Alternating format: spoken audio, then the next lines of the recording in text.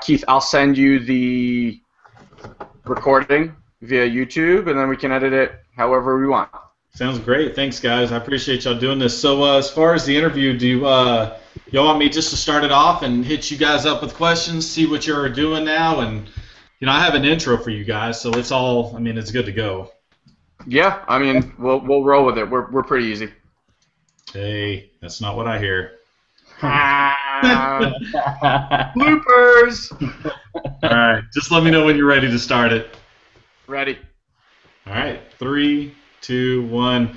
Hello, ladies and gentlemen. Welcome to another Nothing Held Back podcast, hangout, videocast, whatever cool name you want to give it today. This is what it is.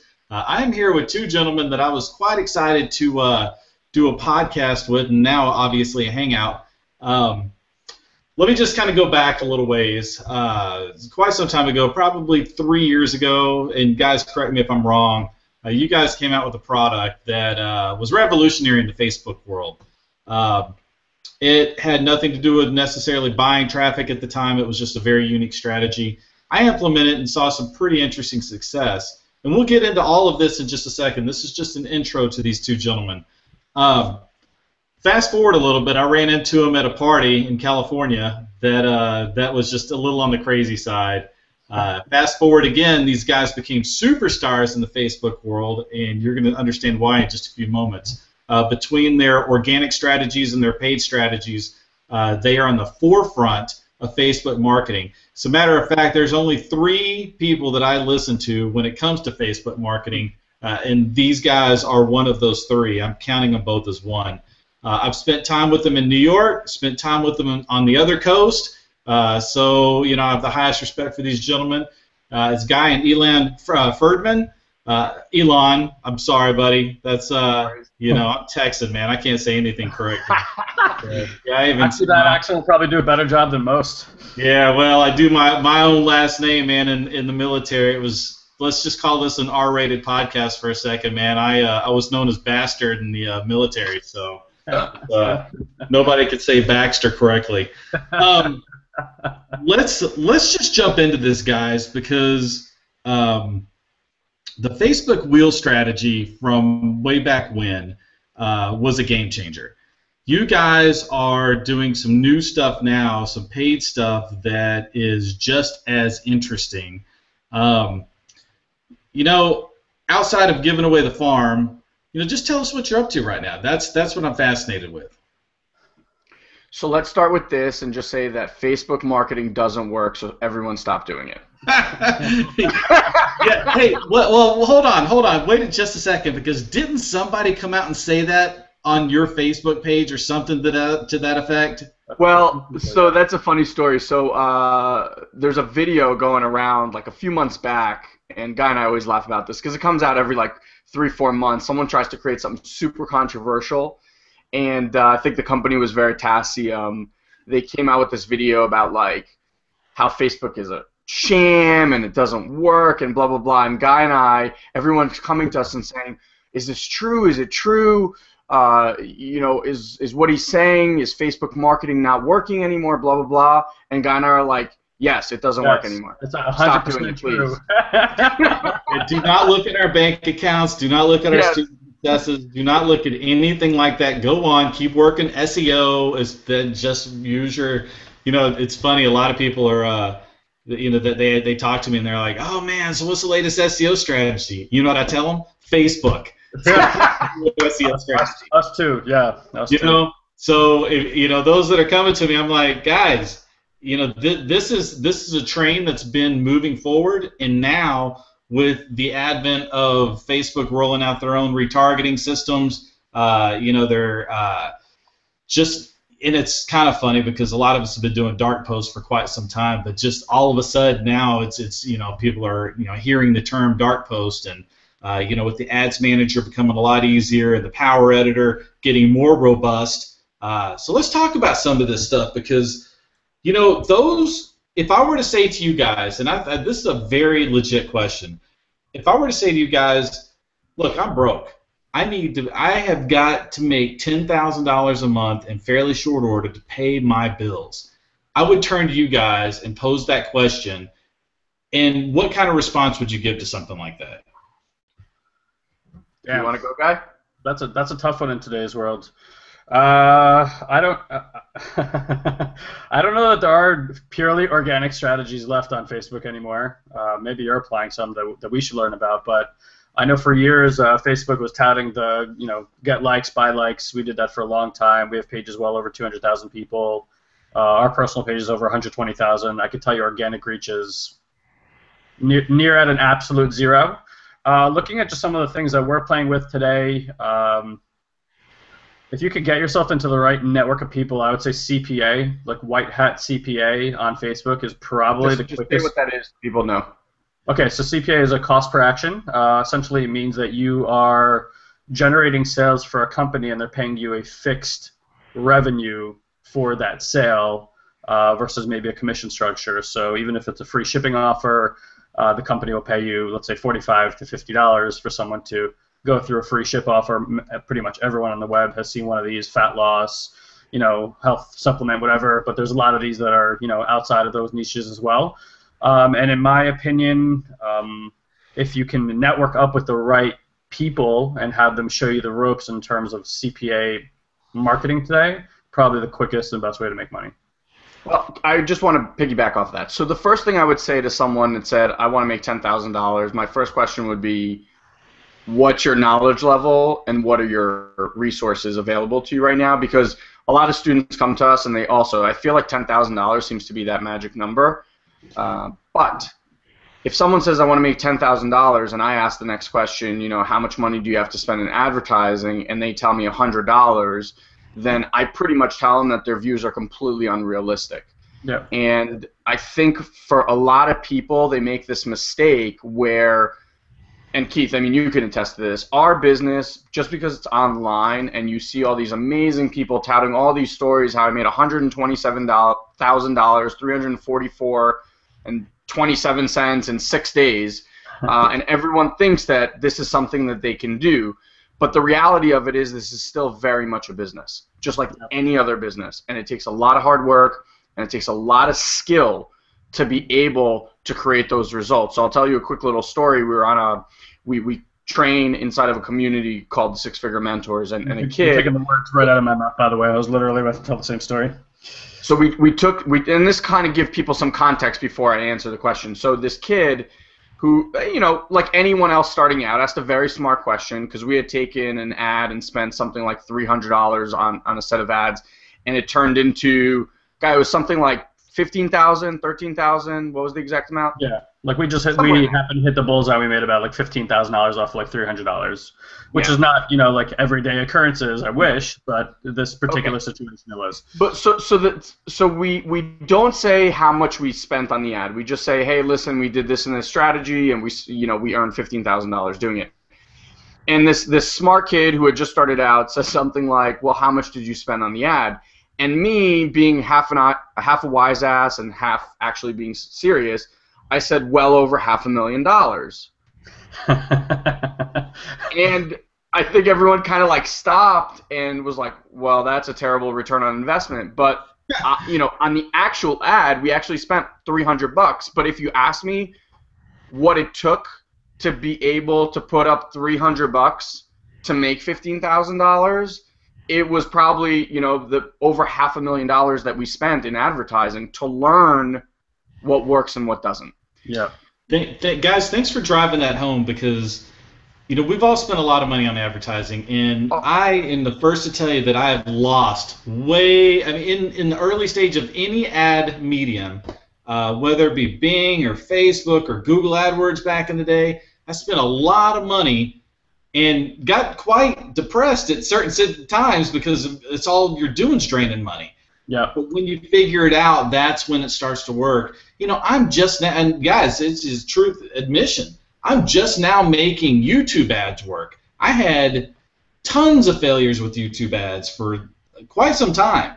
But one thing that I want to drive in with you guys and those that are struggling with Facebook is, once you find mentors like you who do teach it and teach the methods, it does take that learning curve from $500,000 spent to maybe a couple thousand spent before you figure it out. So, Yeah, You know, I I mean, do want to put that into context. you literally took the words out of my mouth because, going back to your original question, which is, okay, I want to make $10,000. How do I do that?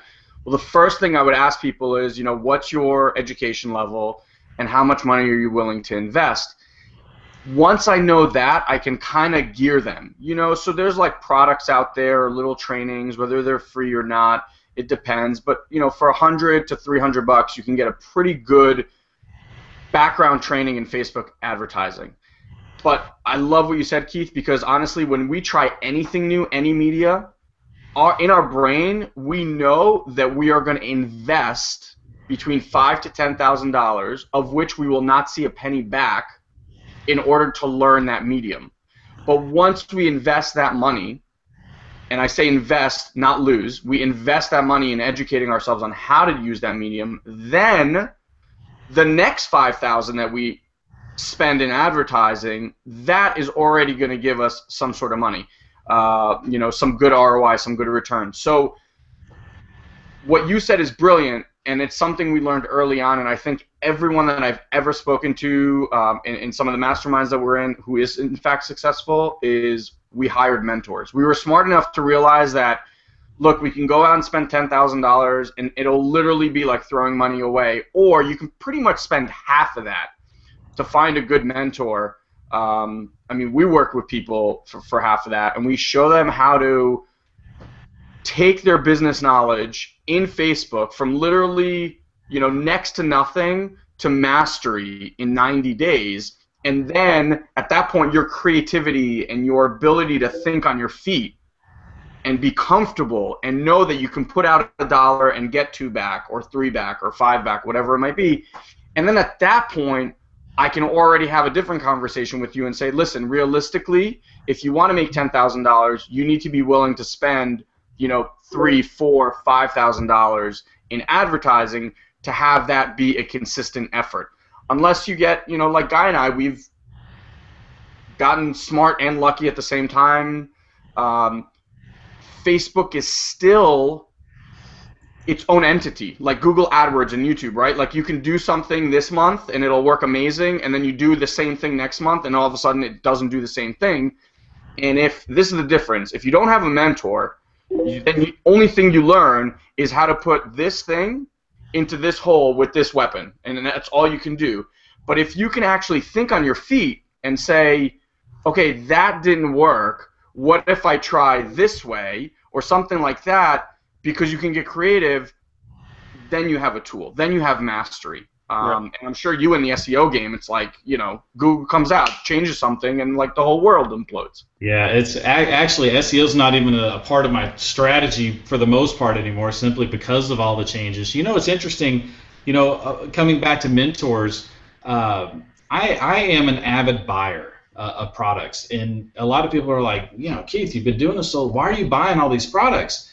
And my point is I allocate 1 hour a day to training. And there's always one thing that I'm going to learn that's going to accelerate something that I'm doing. And right now I'm on a kick with these Facebook courses, which is fascinating. And something the next point that I want to get into with you guys is some of those like you guys that have figured out Facebook are really getting to the point of sophisticated internal funnels within the advertising platform itself, such as multi-pixel retargeting. The conversion strategies from from one page to the next, and then different times of dropping conversion pixel placements and things like that. And that's exciting for me because now we're seeing what was 80 cents a click, we're getting it down to 12 cents a click, and just having just massive paydays with that.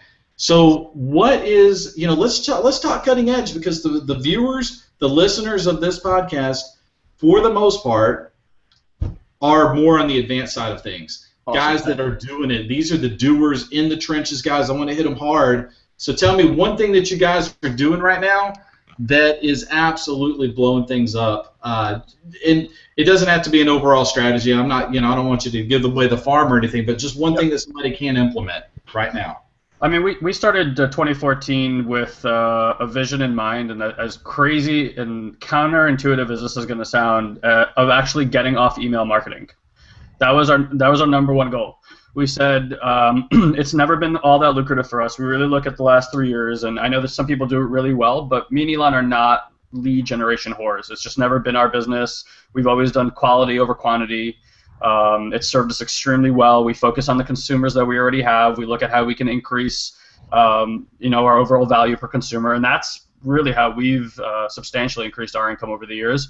So we looked at what was happening with Gmail, and I know like right now they're going to add an unsubscribe button to the top, like a big unsubscribe button. But once they started kind of segmenting your inbox, we realized our viewership is way, way down. So unless you're one of these people that's willing to pay for 1,000, 2,000 leads a day and just keep smashing your list, email marketing is probably not the right strategy for you. And we don't feel that way. So when retargeting started coming around, we started looking at that. And a big eye-opener for us, I went to Traffic and Conversion Summit a few months back, and they were talking about the concept of tripwires, right? And I couldn't agree more about how critical today it is to not create necessarily a lead, but create a list of buyers. So in that respect, I do want an email list, but I want only an email list of buyers, because the lead generation, the viewership, I mean, every email we send, we're like, we're not getting a return back on this. So the biggest thing that we look for today is how to create and establish a relationship where there can even be an exchange of just $1 as quickly as possible from the meeting point to making that exchange happen. And we just look at it, it's just like sex. Like sex changes the relationship. Any exchange of money changes the relationship between you and a consumer. And from there, it's a completely different conversation that you can have with them. So we're looking to completely change. Before we would sell our digital products, right, like our digital educational products, if you look at really what we're selling hope, right?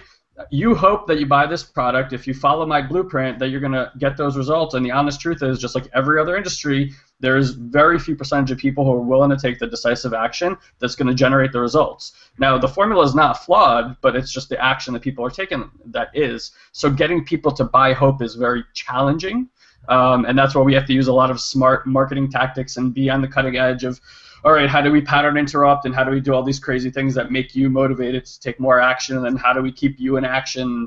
It's like a full-time job. But getting people through the door, what we've learned this past year is software development is becoming really big for us. We have a lot of different softwares in development right now. Hopefully have another one ready in about the next month or so. And we're front-ending people with something that they can like tangibly see. I don't want to say touch because it's a digital product, but that you show it to them, they could demo, and the person has a clear vision about, all right, I'm going to use this, and it's going to produce that result for me, or here's some way that I can leverage the software, versus selling them on the hope, but then still back-ending them with, here's how we're using this software to get better results. So now here's our formula that goes along with the software, and we're creating these like bundle packages, and that's really changed our marketing this year, and I could tell you it's been probably the biggest breakthrough in terms of our bottom line. That's huge. I love to hear that from you guys. That's just like the whole death of Facebook, there's all these people going around saying the death of tripwires and things like that, and I just laugh at that because, quite frankly, this is not a new concept whatsoever. No. But the reality is that it takes somebody, it takes a big conference just to remind people of the importance of, do you want to spend $1 to get somebody that's going to either unsubscribe or not get your email, or do you want to spend $7 or $8 and get somebody that does spend that $1 with you, that's then going to in 30 days or so spend $100, $200, $500, $5,000 with you? Yep. This is an advanced concept that not a lot of people grasp. But spend a little more to get the buyer instead of just a looky-loo that you have to then work your butt off to convince to become a customer, or, and this is the funny one, and being an affiliate marketer, and you guys are too, acquiring a customer for $1 or so, and then turning them over and giving that lead to somebody else to make the real money from. Yeah. And we stopped doing that like about a year ago. We stopped segmenting our list. We realized every time we're emailing and setting up to some affiliate offer, you're basically segmenting your list and now creating competition for yourself. So yeah, maybe you get the quick buck, but ultimately in the long run, you're completely decimating your list.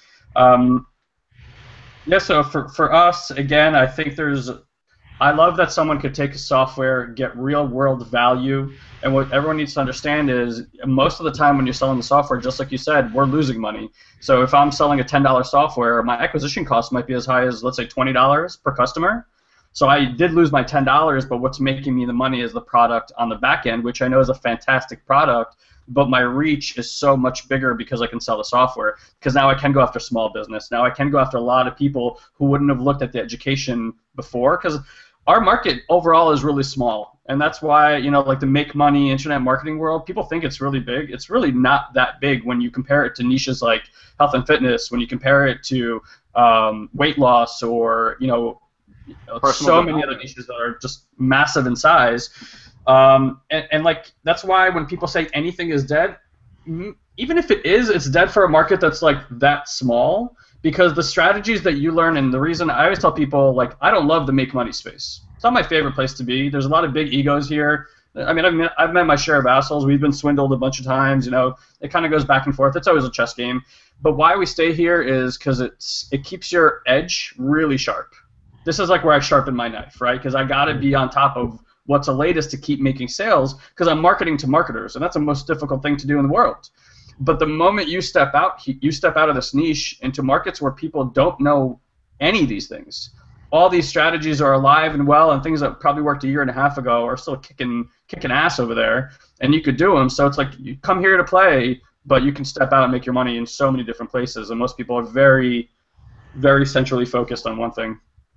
There's a guy, a friend of mine in the health space, and he's actually a ClickBank in the health space, and it's just, and I won't tell who it is, but he'll know when he watches this. He routinely makes over 1,000 sales in the health market when he does anything, promotions, whatever. And the fact that you two are bodybuilders, I've seen both of you guys with your shirts off even. They're a creepy side. Yes, I get that. It's a little hey, we were at a pool party. What do you know?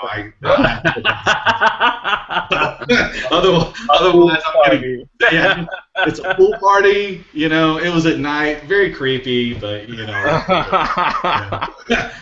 hey, there's nothing like making my guests awkward, feel awkward. That's right. I love that. So, in all seriousness, though, I mean, he does kill it, and you guys are, I would be half surprised if y'all weren't in that same market too. That's y'all just sell in the IM space? So, I want to just say a couple things. We're in all niches, and especially now with this CPA stuff, like, we're going to be in the diabetes niche and the diet plan niche and the products for women niche, because the biggest issue with Facebook is scale. Especially in the IM space, internet marketing or marketing in general, because the pool of people is so small, there's only a group of people wanting a Facebook product. And then we start delving out into like the small business owners and stuff like that, but they're slowly starting to catch on that Facebook is actually here to stay and isn't kind of like this thing that's going to go away. And if you're not marketing on Facebook today as a small business, it's actually not that hard. You just need a few, tips and tricks, and you can really do some damage or really help out your business. But I just want to say a couple of things to point out to what Guy was saying before. Any expert marketer should know this, and I feel like most don't. You have to be willing to lose money to acquire a customer every single time. And the reason we're okay with that, like when we launched our software, it's a $1 trial to try the software, right? We were paying $32 for a $1 trial member. Now, I said that to my dad, and he's like, "You're retarded. Like, why would you ever do that? That's stupid, right?" And most people that I would say that to would also concur with that statement, right? That's a horrible investment. But when you have a funnel in place, a funnel that we've worked and tweaked and thought of for months, right? That out of, say, 5 people, or let's say 10 people, just to make numbers round, out of 10 people that took that $1 trial, we get between 4 to 5 that end up buying a $200, $250 product, almost in the next 10 days, let's say. And of those people, we'll get 1 to join a mastermind that we run that can be anywhere from $1,500 to $5,000. And when you figure out all the customer lifetime value, and this is like something that anybody that comes to me and is like, I want to hire you, I say, do you know your customer lifetime value? And you will be shocked. Businesses that make millions of dollars have no freaking clue what their customer lifetime value is. But when you know that, marketing is so easy. Because if you know that your customer lifetime value is, for example, $692, right? Then you know you can spend $300 to acquire just one customer, and you'll still be making $400 roughly on that customer. The problem and the reason why is most people don't understand tracking, and they don't understand how to track a customer from inception to the end. Hey guys, I'm going to switch gears on y'all just a little bit because we've talked about some great stuff, things that people need to know. One of the questions that keeps coming into me, and I'm going to pose it to you guys because you're the experts, is there's a lot of guys, and myself included, are in markets such as e-cigs, dating, and weight loss. You're selling supplements, weight loss pills, things that are getting our accounts banned left and right, ads disapprove, our ratios getting too high, and our accounts go away. You know, when you are dealing with such lucrative markets like that, and it's one thing just to say, well, don't go into the markets, but that's not realistic in the real world. So say somebody like myself who has, an e-cig biz or something like that, how do you consult somebody that wants to advertise on Facebook but can't directly do it with their product? So two things. One, I just want to say, just to wrap up the last thought, in regards to tracking, the biggest difference maker if you're marketing on Facebook is get quiet. Really? Don't think about it. If you're marketing on Facebook, get quiet. Guy, what was it like a few months ago? We finally got it because the guy we hired to run some of our Facebook traffic had it. Guy, what did you say to me within an hour of getting that software? Yeah, I said I feel like I just started marketing on Facebook for the first time. See, I have some of these third-party like $300 tools that supposedly do the same thing, but everybody that I talk to tells me that it's night and day. It's not even in the same ballpark. That's what I'm saying. Before we talk about anything, right? Like, we know that tracking is everything in marketing. If you're not tracking, you're not even fucking marketing. You're just throwing a bunch of money at a wall and hoping something comes back to you. But Quia for $99, even if you're and I don't care if your ad spend is $400, take 99 of that dollars and invest it in Quia, and then make that $300 do 3 times what it would have done if you spent $400. I'll tell you here's why, because we actually used that tool when it first came out like 3 years ago. But back then the strategy was blanket Facebook with as many ads as you can. I don't know if you still remember those days. Oh yeah. And today, obviously, that's not the case. But look, usually if I'm doing a manual, Power Editor or manual, I guess now I call it.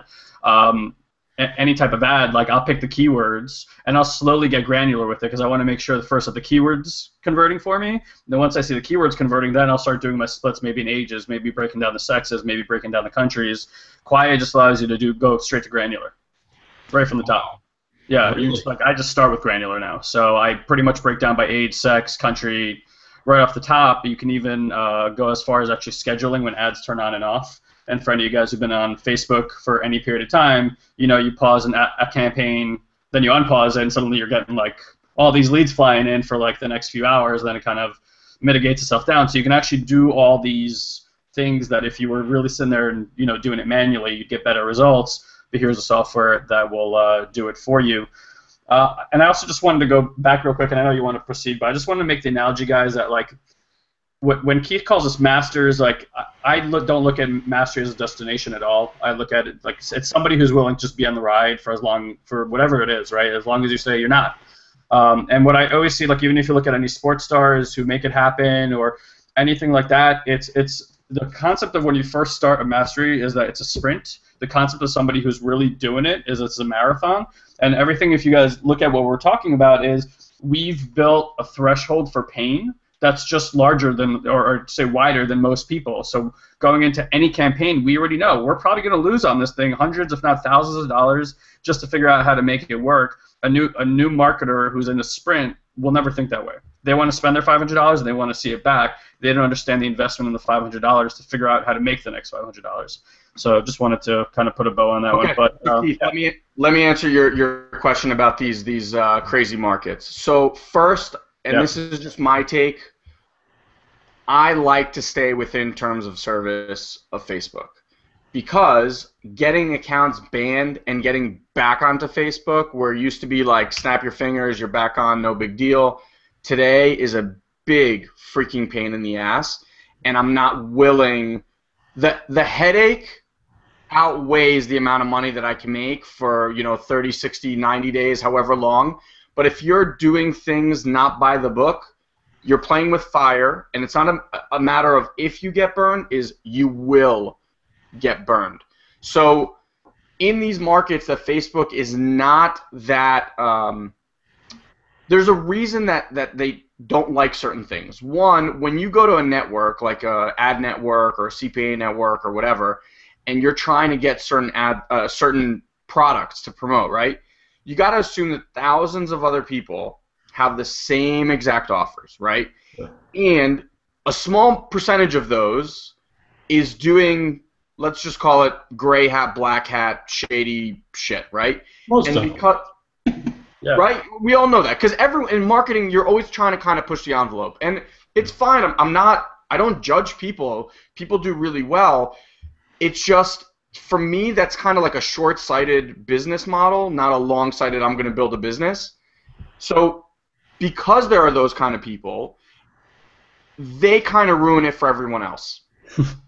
So even if a product is really good, like say like a muscle maximizer or e-cigs, which people are clearly buying everywhere, but there's some a couple assholes who are just out there and they're going to try to like spam the system and figure out ways to, and because they do that, Facebook is getting a lot of complaints from the users. Now Facebook, at the end of the day, even though they have shareholders, which has actually helped us as marketers, they still have customers that they have to appease. So if there's a lot of complaints, you're automatically getting lumped into that group. Yeah. Having said that, there are right ways to do things, and what Facebook likes is you educating customers. And I'll say this across the board because I've spoken to people even in the health and fitness space who have recently gone from straight to sale to actually having to build, kind of like what Gary Vaynerchuk says with the jab, jab, right hook, who actually have to give people value on the front end and build a relationship. Whereas before it was like, you want to lose weight, check out this amazing 15-minute video and blah, blah, and they just go that way. People aren't doing that anymore. Yeah. And so because of that, Facebook has given you tools to do it another way, which is send people great articles, educational style articles, that at the bottom you have a call to action where they can go deeper, where you can grab their email address. Because once the initial page that you take people to, that's what Facebook is going to discriminate against, right? So if you're trying to take people to a URL that's been blacklisted, well, you have no chance of getting it approved. Right. If you're going to do something shady by creating, like, I know in the diet field, people create these like articles or like websites that look like women's health with Oprah Winfrey giving a testimonial and all this kind of stuff. Well, guess what? People figure out that that's not real. They complain to Facebook, and you and everyone else get screwed. Yeah.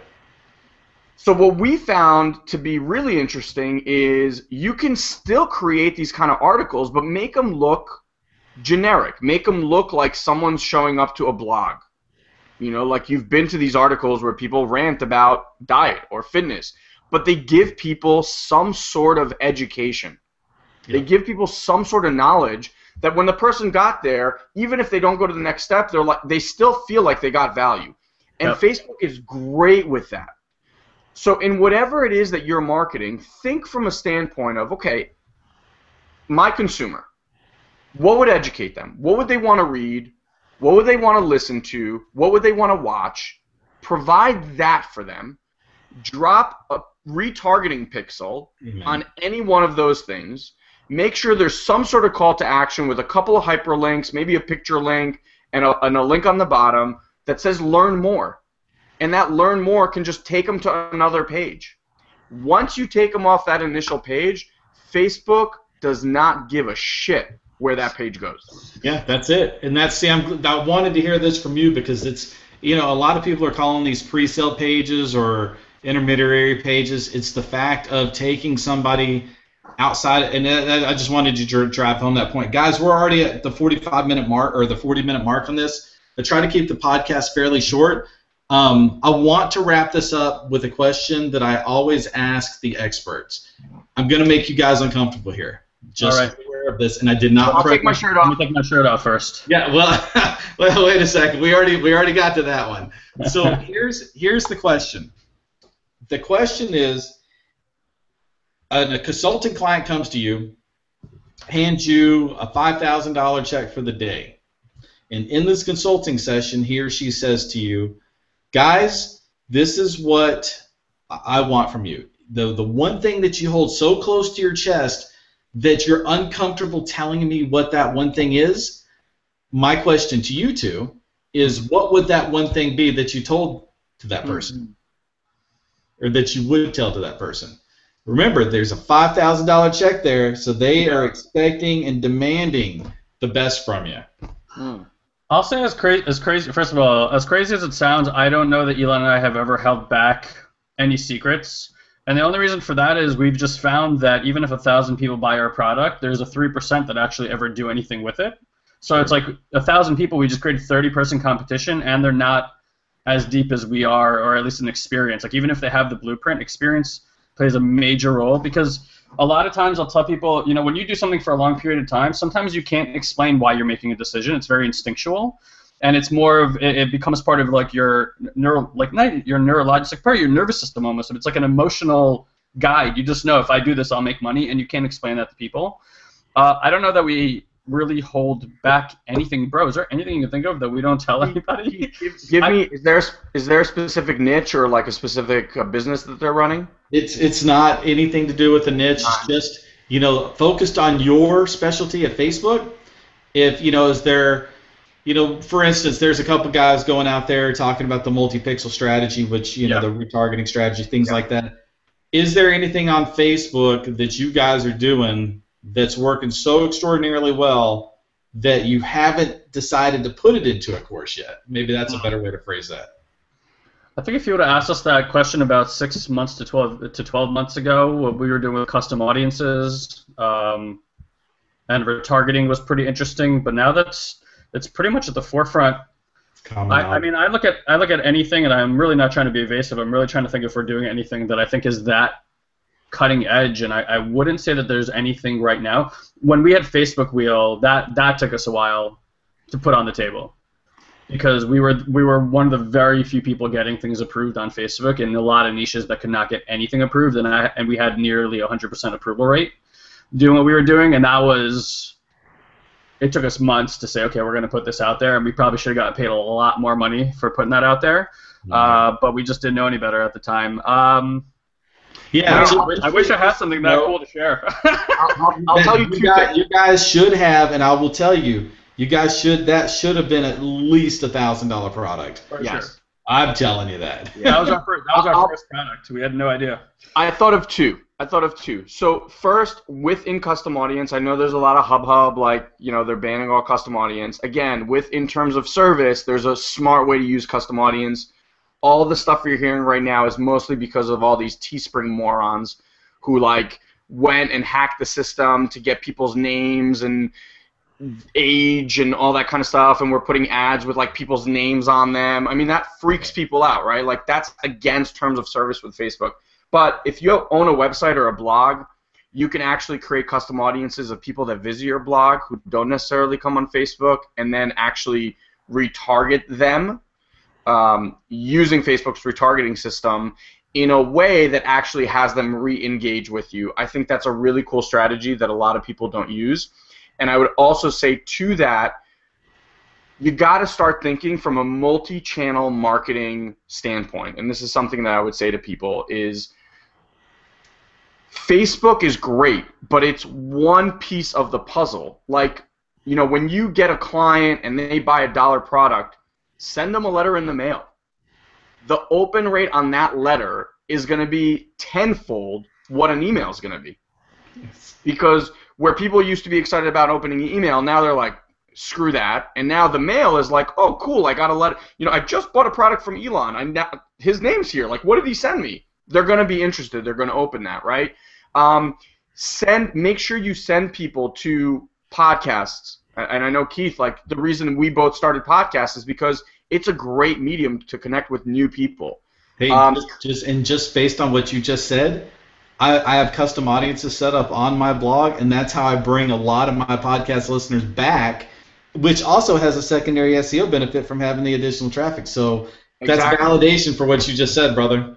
Exactly. And then the last thing I would say to any consulting client, and I think I do, one of the first questions I ask people, I look at their business model, and I will tell you right now that we focus more on increasing customer value for our consulting clients versus, because everyone's like, I want 50,000 new customers.